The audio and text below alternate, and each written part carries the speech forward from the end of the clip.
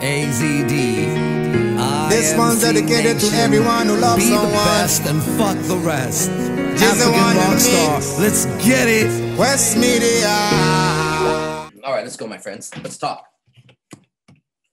Let's talk advanced mathematics. Let's talk advanced language. Let's talk codes to the matrix of your mind, okay? I'm here to help you a lot.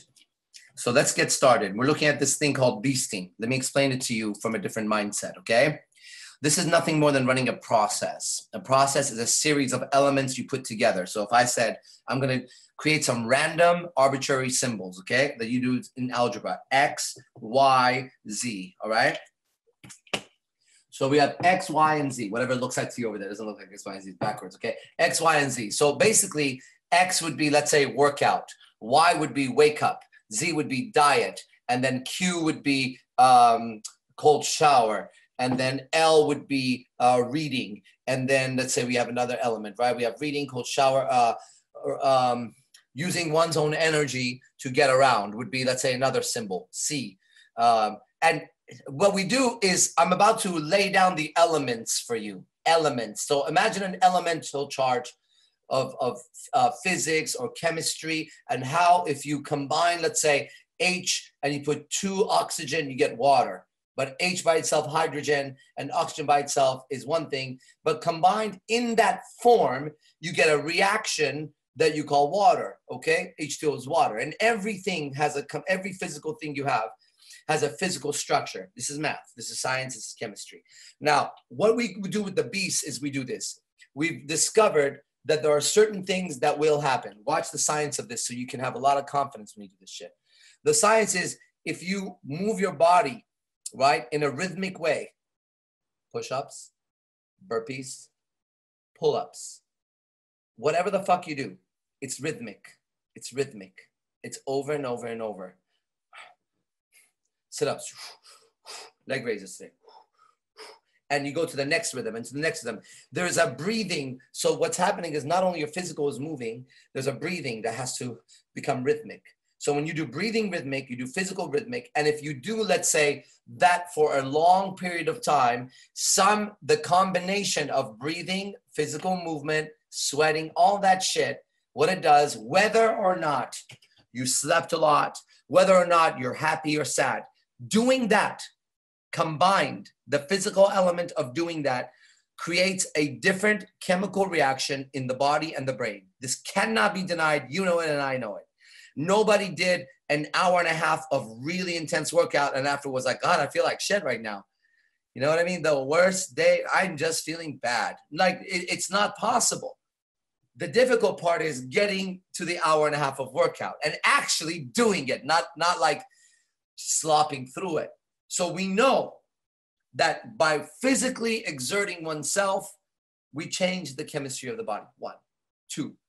Guaranteed that if you stand under freezing water, your body is going to have a response that it doesn't matter again if you're tired or not tired. Like hitting that cold of a water, then warm, then cold, creates a physical, non-negotiable chemical change. You get that, right?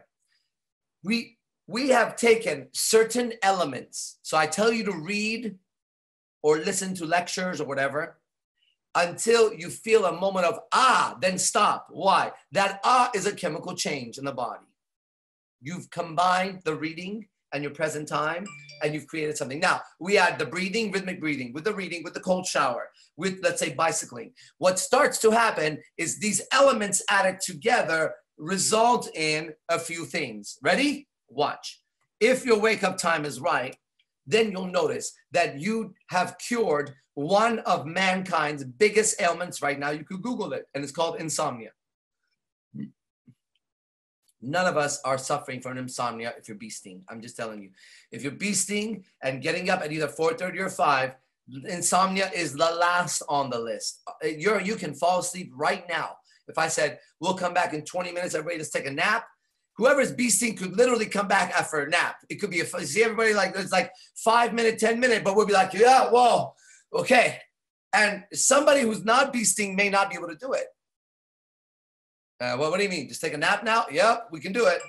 Trust me. It's gone, bro. We're working. all day. We get up early every day. So insomnia is gone. It's just gone. It's not even here. It's like the opposite is happening. Okay? Next, if you've ever felt like you lacked confidence and you read a lot of books, okay?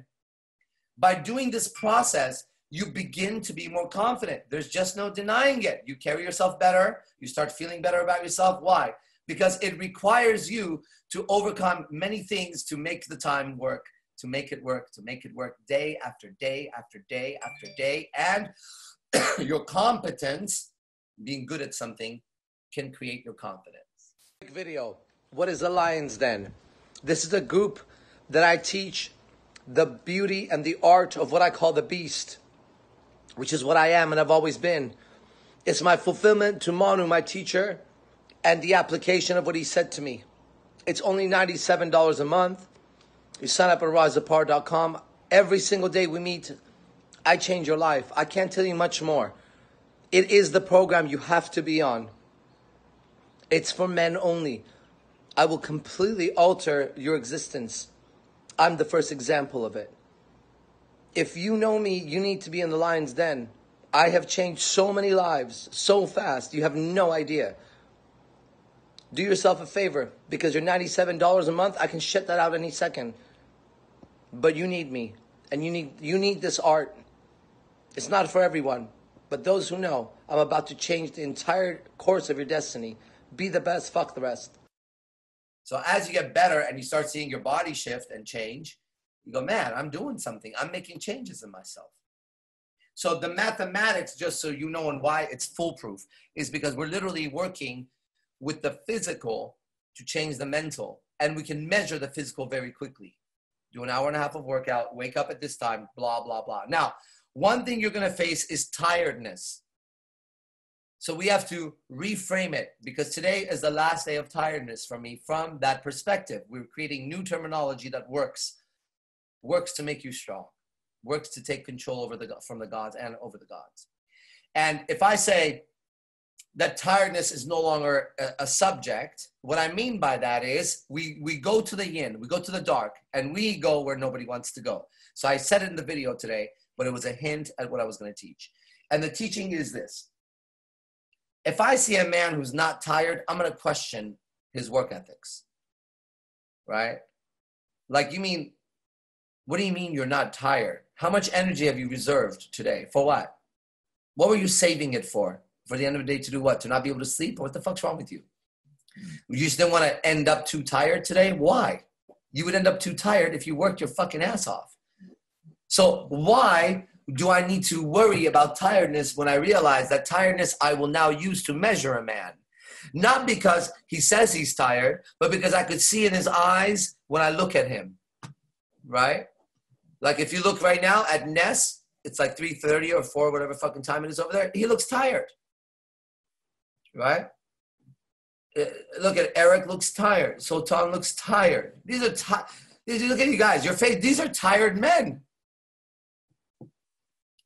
These are tired men. Good. We come here after a long day's work, and a lot of us are going to keep working. Tonight, I'm going straight through again, right? Why? That's what brings us together, motherfucker. That's the difference between me and you, asshole. And like that's why I like to be around working men, because working men are exerting energy and exchanging something. They're doing something.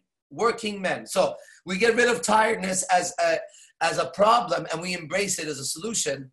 And we say, okay, if I'm not tired, man, I got some things I got to do. Let me go work out more. Why? I can't go to the end of the night and have all this energy. Like, what time is it? 12? Let's go out. No, 12 o'clock. I need to be thinking about, there's about 4 hours of rest now if I go to bed. You know what I mean? Like, what's up with that?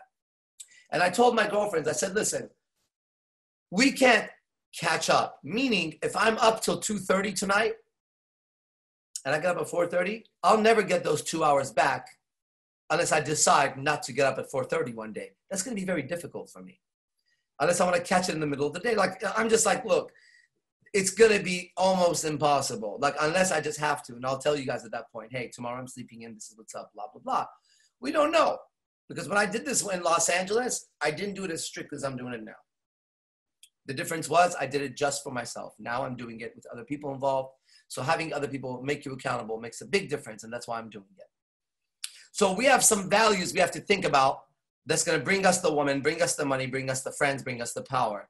And one of those is called being accountable, accountability. The world's missing it. It's like being responsible. It makes a big difference. Okay?